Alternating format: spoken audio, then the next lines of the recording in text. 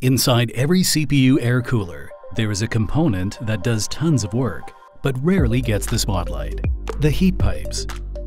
At Cooler Master, we emphasize developing our own technologies, like our superconductive composite heat pipes, the next generation of air cooling technology. How do these next-gen heat pipes work? To speed up evaporation and condensation, we have developed a unique, optimized copper powder formula. We have implemented a finer powder to support evaporation and a coarser powder to support condensation.